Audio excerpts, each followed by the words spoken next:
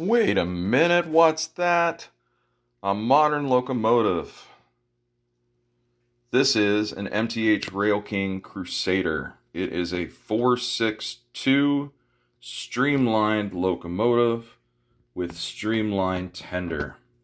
So I picked this up in an auction, and it was only the tender shell and the locomotive shell pre-painted.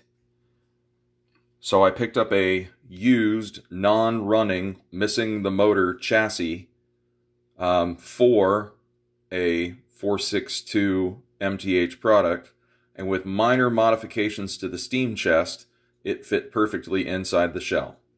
I picked up a broken motor and decided, let's see if we can get this thing to work. Now, nothing I own is proto sound. Nothing I own is electronic. So this is a little bit outside my comfort zone, but we got everything to run. So we're going to show you how I did it. First, the tender didn't have a base. And MTH Parts is operating again out of California, but the base isn't something that they sell. So I picked up a flat sheet of brass and then made a pattern. There's notches on the back to fit in the shell. The holes are where it mounts to the shell. I found these really nice die-cast trucks. They're not what would have been on the Crusader, but they were free and actually really nice, kind of heavy duty. And then I decided to make the tender my little command center. So this is a bridge rectifier. And a bridge rectifier will take AC current that's provided at the track through the outside and center rail and convert it so that it'll run a DC can motor, which most modern locomotives have. When you do that, the locomotive only runs forward, or by flipping the wires, the locomotive will run reverse. To change directions, you need this double pole, double throw switch. So when it's in its center position, nothing happens. When you slide the switch forward, the locomotive runs forward, and when you manually slide the switch back, the locomotive will run in reverse. So I wired that all in using this MTH connection cable to the locomotive. So if the locomotive's on the track and I apply power, nothing happens except the lights coming on.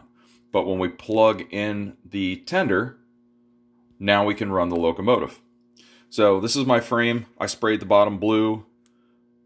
Not perfect, but pretty good. Fits the shell perfectly. The height is right. And for a drawbar, I had this old Marks drawbar laying around. It actually happened to be the length I needed, and the little slit that's in it fits the hook on the Crusader perfectly.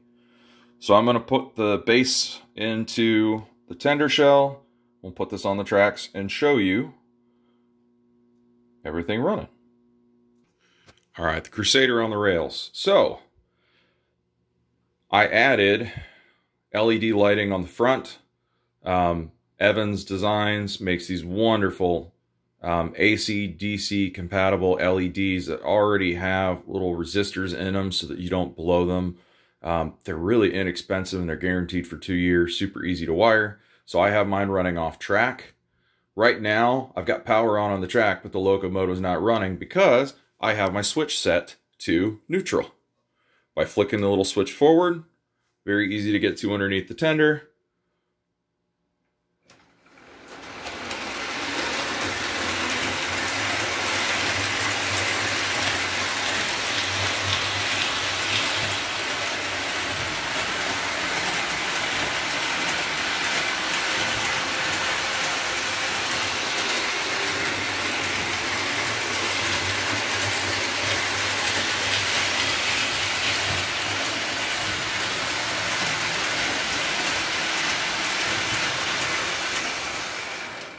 And when I want it to go in reverse, we just walk back. Very simple to do. Throw the little switch underneath.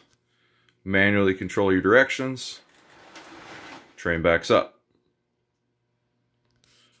So why didn't you just buy a new board? They're expensive.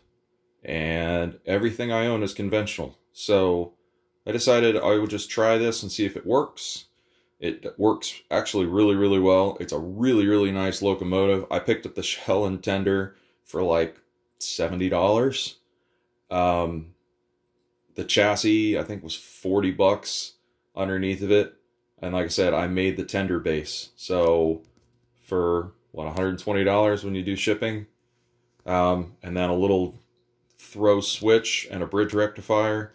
I've got this really nice, beautiful Crusader locomotive that will happily pull cars in my collection for a long time.